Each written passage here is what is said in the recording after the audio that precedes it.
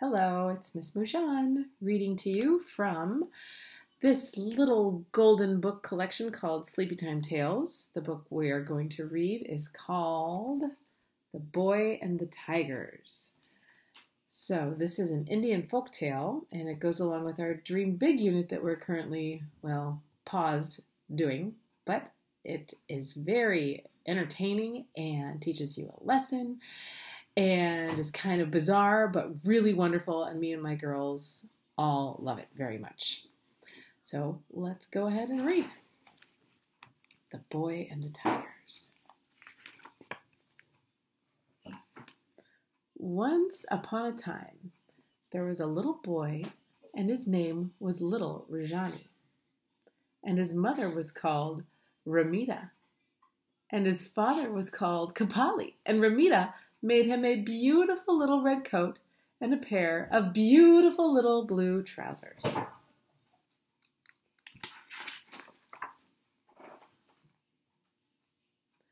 And Kapali went to the bazaar and bought him a beautiful green umbrella and a lovely little pair of purple shoes with crimson soles and crimson linings.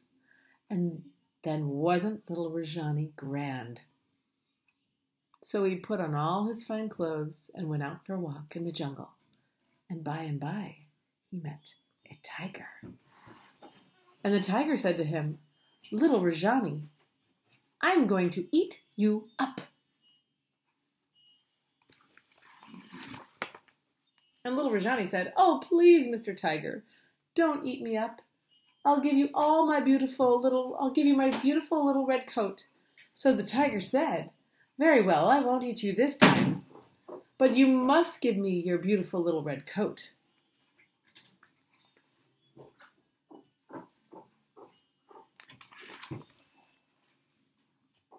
So the tiger got poor little Rajani's beautiful little red coat and went away saying, "Now I'm the grandest tiger in the jungle." And little Rajani went on, and by he met another tiger, and it said to him, "Little Rajani, I'm going to eat you up." And little Rajani said, "Oh, please, Mr. Tiger, don't eat me up, and I'll give you my beautiful little blue trousers." So the tiger said, "Very well, I won't eat you this time, but you must give me your beautiful little blue trousers." So the tiger got poor little Rajani's beautiful little blue trousers and went away saying, "Now I'm the grandest tiger in the jungle." And little Rajani went on, and by he met another tiger. And it said to him, "Little Rajani, I'm going to eat you up."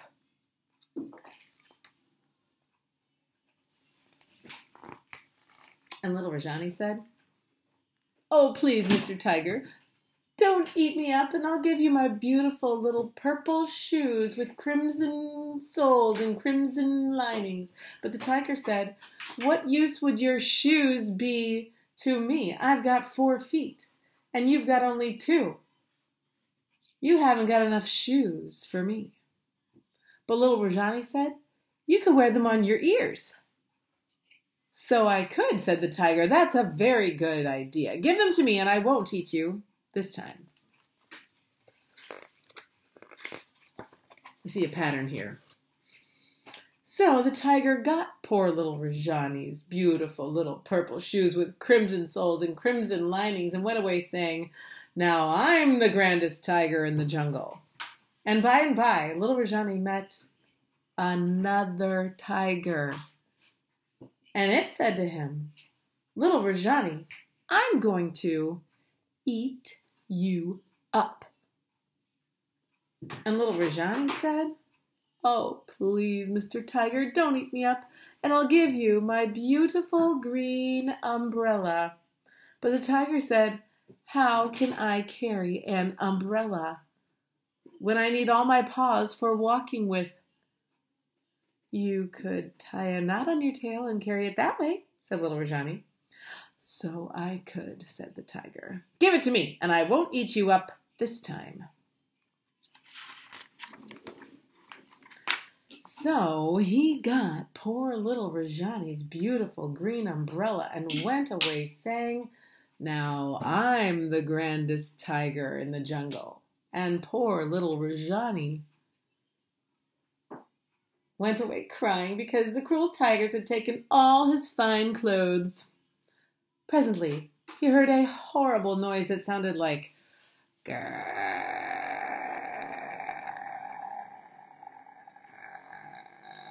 And it got louder and louder. "Oh dear," said little Rajani. "There are all the tigers coming back to eat me up. What shall I do?" So he ran quickly to a palm tree and peeped round it to see what the matter was.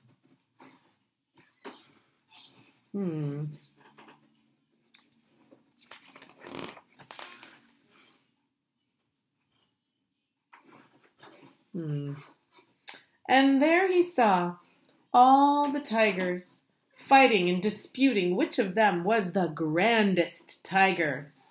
And at last they all got so angry that they jumped up and took off all the fine clothes and began to tear each other with their claws and bite each other with their great big white teeth.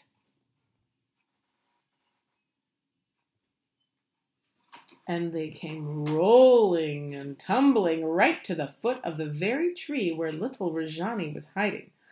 But he jumped quickly in behind the umbrella, and the tigers all caught hold of each other's tails as they wrangled and scrambled, and so they found themselves in a ring around the tree.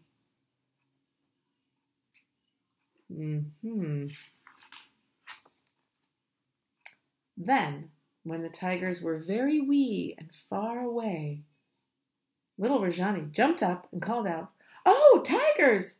Why have you taken off all your nice clothes? Don't you want them anymore?" But the tigers only answered, "Grrr."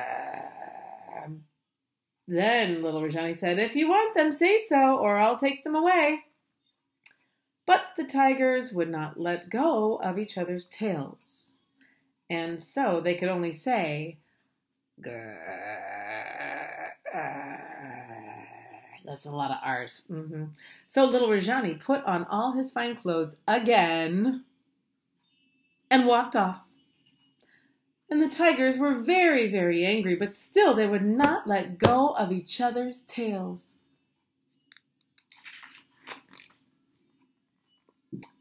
And so they were so angry that they ran round the tree faster and faster, trying to eat each other up.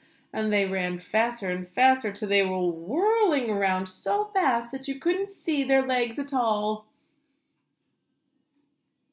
And they still ran faster and faster and faster till they all just melted away, and there was nothing left but a great big pool of melted butter, or ghee as it's called in India, round the foot of the tree. So they went from these tigers to this tiger butter.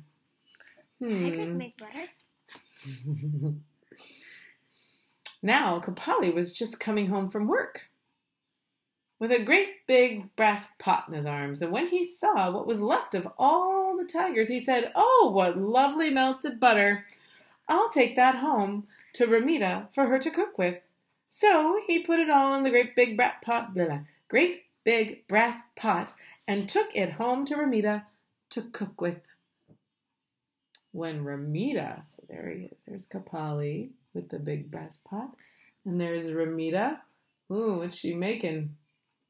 When Ramita saw all the melted butter, wasn't she pleased? "Now," she said, "we'll all have pancakes for supper." So she got flour and eggs and milk and sugar and butter, and she made a huge big plate of the most lovely pancakes, unless you're a tiger, and she fried them in the melted butter which the tigers had made, and they were just as yellow and brown as little tigers. Those look yummy. They do look kind of good, but I don't know. And they all sat down to supper, And Ramita ate 27 pancakes. Kapali ate 55. But little Rajani ate 169 because he was so hungry. And that is the story of the boy and the tigers.